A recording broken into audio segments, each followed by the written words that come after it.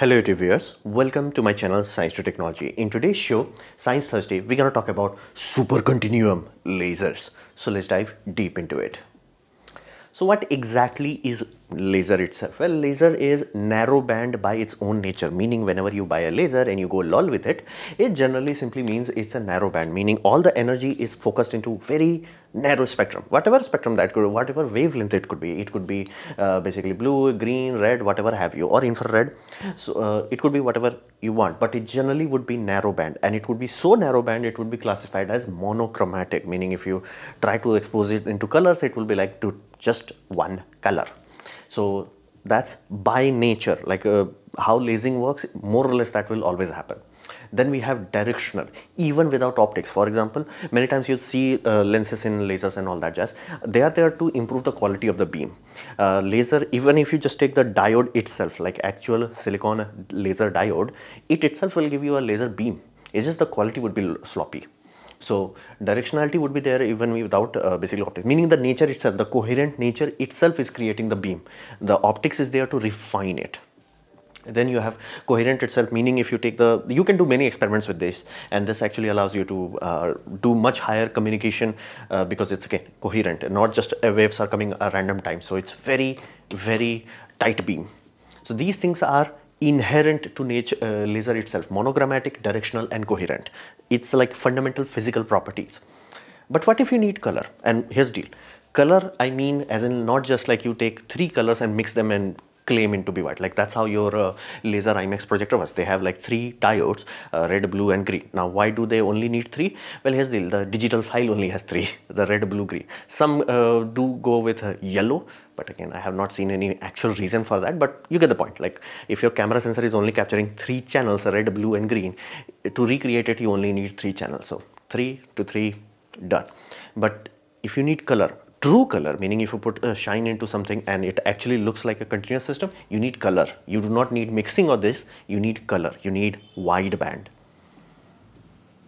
So this is how we discovered supercontinuum. Now let this be very clear, this was a discovered phenomena. I have linked the gentleman who actually discovered it down below, and they were shocked, to be frank, and it's very interesting to hear their stories. Like they were like, what the hell is happening, how the heck? And be mindful, this is the era of negatives, film developments and all that, and they were like, you know, something must be broken, something, there's light leaks, and they were like taping them because it did not make sense. How the heck laser can have all the properties of laser and be wideband? How the heck that happened? Well, it was discovered, and turns out you can make a laser that is wideband, meaning it has all the colors. Now be mindful, this is why the field is so young. The nomenclature is not very solid, so to say. It simply means wideband, nothing about color. It's just wideband. You can do that with infrared, meaning if you have infrared cutting laser, metal cutting laser, it will be very, very narrow band. You want a narrow band, but what if you want, for some reason, for let's say spectroscopy, you need like wideband? You can still do supercontinuum. It will still be infrared, but it will be much wider. So that's what it means whenever you are talking about supercontinuum. You're taking a very narrow band, stretch it. Generally we are talking about stretching basically a monochromatic into color spectrum, but that's what it means, basically taking a narrow, stretching it. And you take pump laser beam. It's exactly like a fiber laser. Instead of lasing, some other effects are happening here. And it just takes the fiber, takes the laser source and broadens it, meaning you take the peak and you just stretch it. How the heck that happens? Well, this is where it gets into actual quantum physics, meaning the things that are happening in there, it's so complex, so high level that by the way, people got Nobel Prize to figure it out. That's how complex these things are. So it has self-phase modulation. I have no idea what it is. 4-wave mixing. Apparently you take like 2 pump diode and randomly 2 other colors comes out. And then you have simultaneous Raman scattering where you have 2 going in and something else will come out. And then you have cross phase modulation, XPM. Be mindful, people have to spend whole PhDs just to understand one of these things. So many things are happening. That's why it's classified as a collection of non-linear processes. Like we can control it to some extent, but we do not have like full fine-tuned control over it. Like all these things are happening. And stellon fission and stellon self frequency shift. So basically you can put monochromatic in and broadening will happen. So it's a really complex system. Fundamentally speaking, it's genuinely complex and it's very recent. So all these aspects are not very, what you will define, whereas like, no, this is what's happening, this is why it's happening. It's not there yet. So how the heck we make it? Well, you start with a pulse laser. This is a very critical aspect. I have not seen any system where you can use a continuous laser. It's not like fiber where you have the choice. Either you can use pumped as a seed laser, or you can use basically continuous if you want cutting laser. Here it is pumped. It's like it always requires pumped laser. Now be mindful, pumped for laser point of view, not for your point of view. It could be like a femtosecond laser, which would be firing at, let's say, hundreds of hertz. You will see a continuous beam, but the laser itself is always pulsed. Like, I have not seen even single paper, and all the people who have successfully recreated it, they always used pulsed laser. The laser source is always pulsed. So you have peak wavelength, and then this puppy is sent into fiber. Now fiber is the magic part here. Instead of lasing in the fiber, it is doing all the Raman scattering and all that jazz. So that's how you are broadening it. You are inputting a very narrow band and you are stretching that puppy to making it a wide band. So it works, everything is awesome, but it is very low efficiency. Meaning, if you think 10-20% efficiency of a normal laser is bad, and like best case scenario of 30 to 50% efficiency of fiber laser is bad, this puppy is even worse. Like, genuinely the efficiency on this puppies are bad. Like, it was a big deal few years ago that we finally have 10-watt laser. Now then it became like, finally we have 20-watt laser. So be mindful, this puppy is very inefficient. Now R&D on this field is still ongoing. Let this be very clear. This is very recent, as recent as it's gonna be. So we have fiber, and fiber we are working on it. Like, which fiber works? Some people have used hollow fiber, some people have used normal communication fiber. Yes, as in like just buy a normal fiber and use it, and somehow it works. I have linked a video down below of an individual YouTuber who figured it out in his household. So it does work. It's just that it's very complex, so to say. Hollow fibers with shapes, be mindful, this is cylindrical, some have hexagonal ports into it. Different companies are trying with different mix. So basically you take a pulse laser, focus it into a fiber. Fiber has to be long, let that be very clear. This is one thing that is very linear about it. The quality directly goes up the longer the fiber becomes. It's like you really want a long ass fiber. Like, start with 10-20 meters and go up to 100 meters, or maybe even 20 meters and something like that, or even more than that.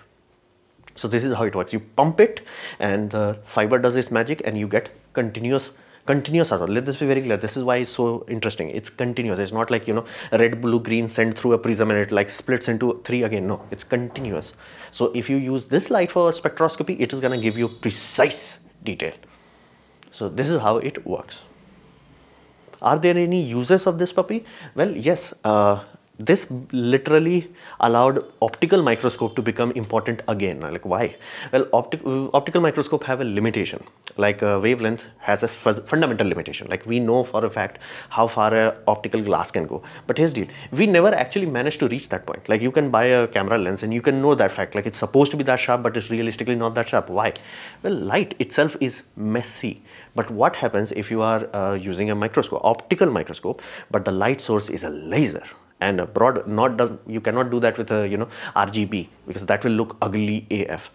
So if you have a continuous smooth broadband, now you can expose things that are far more difficult. Now you can focus the light on such a small area that resolution, the actual resolution, the MTF of the optical system is exponentially better. So it will be literally like going from 1 megapixel to 10 megapixel.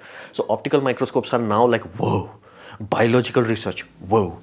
Dye research, whoa. Like, many things can be done with optical, which was like a few years ago people would have not believed you. Now they're like, holy damn, optical is giving you this clarity? Yes. Because again, you physically cannot focus a incoherent light. It inherently is not coherent. So if you have laser that is coherent and has all the wavelengths, it's smooth, it's coherent, it just goes through optics, goes very precisely through optics. Outcome is very precise rendering and output is awesome. Then you have spectroscopy. This is like, NASA is like, shut up, take money. Medicine industry, shut up, take money. You have a very smooth wavelength, and be mindful, it's not necessary that it could be just color. It could go from very low into infrared to very high in ultraviolet. And some lasers, yes, they are so stupid that they actually have that range, where it's like, it's almost hyperspectral at that point, where it's like from mid infrared to high ultraviolet. And benefit of that is, if you take that and you expose it to any compound specifically, it will give you a very clear signature, what the heck I am. So from medicine point of view, they went from like having multiple spectroscopy with different laser sources to one, shut up, take money, go home. So spectroscopy needs this. And be mindful, spectroscopy is this is almost similar thing that you see in the Mars rover. So spectroscopy, if you really want to do proper spectroscopy, this sort of system is like, shut up, take money. Then we have optical fiber characterization, because be mindful, you cannot make an optical fiber that is just like magic. It's just like light goes in, light goes out. At the other end, that's not how it works. It will be very transparent in some wavelength, and it will be sloppy in others. How would you test it? Well, you can try an incandescent bulb and it will give you the most smooth spectrum out there, but problem would be, it would be very hard to couple to a fiber. However, you can use this, and then it's like, okay, it's laser to laser, so properties are literally well matching to what it will be in the field. So this is very necessary, and optical fiber is important to our day-to-day life, so having a better technology to test it, good. Frequency comb. Now this is a magic level technology, which again very complex, but understand it this way. Why do we have GPS? Because GPS have atomic clock. How do those atomic clocks are accurate? Because they have frequency comb. Frequency comb love this. They like take this and mix it into spiky things, and amazing things can be done with that. Like very idiotically precise time clocks can be made with that.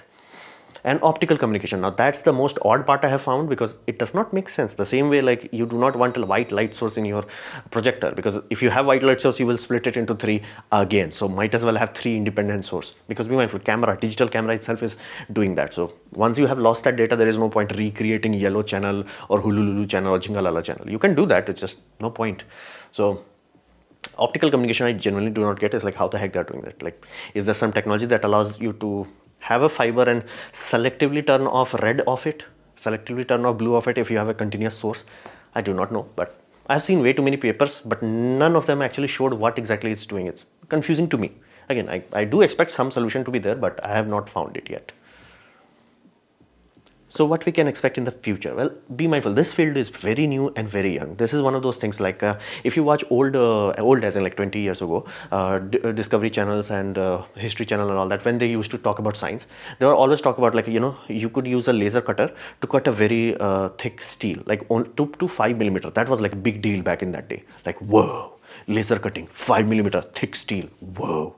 But what happens if you had to cut to like, let's say, inch thick steel, or like, you know, 30 millimeter steel? At that point, they were like, dude, we had to use plasma cutter. That's why plasma cutters were like backbone industry technology. However, after the development of fiber laser technology, once we started to pump kilowatts of it, then we reached a point where lasers can actually replace plasma cutters.